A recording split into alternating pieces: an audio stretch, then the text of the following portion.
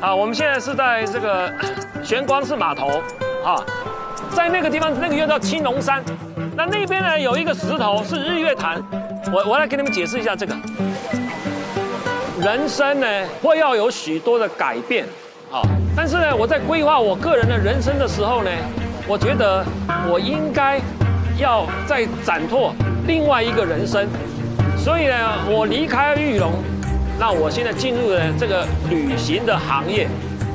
当他们脸上泛出了那个笑容，而在结束的时候，他们会讲一声“谢谢毛导”啊，那我这个导游就成功了，这样子。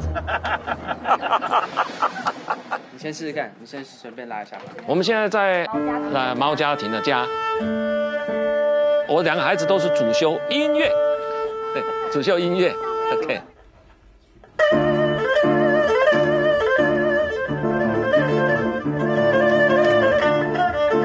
这个学音乐班的孩子哈，的确要付出很多。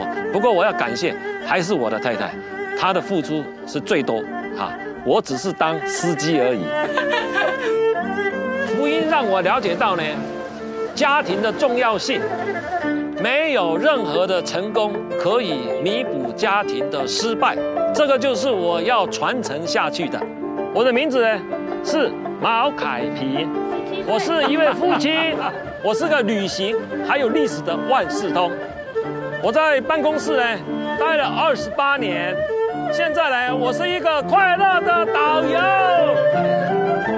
而且我也是个后期圣徒。